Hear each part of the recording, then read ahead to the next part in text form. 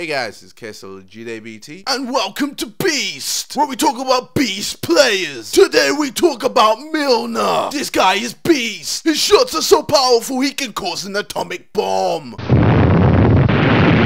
His shots are so powerful he can blow up the world.